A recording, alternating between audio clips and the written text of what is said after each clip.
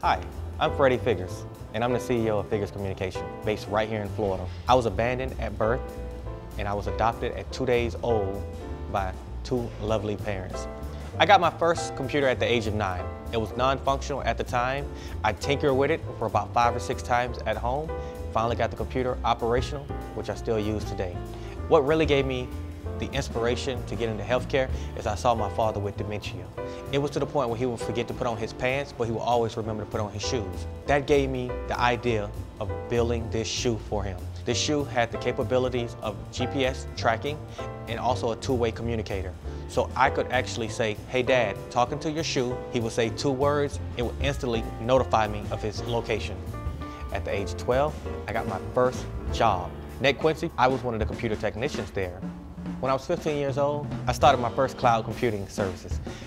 In Dothan, Alabama, a tornado hit insurance office and a car dealership. The car dealership didn't have any of their customers' information on file.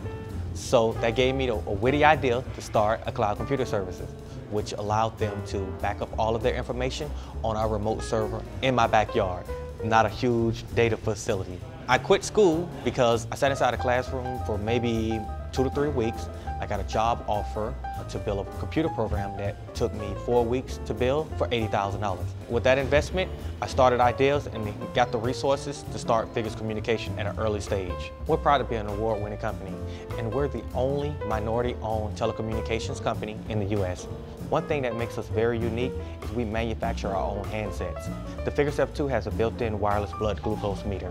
As soon as you check your blood sugar, it sends that results instantly to your phone. It shares it with your closest relative, shares it with your provider, which is your doctor, and your insurance carrier. It also has a built-in mechanism that prevents texting and driving.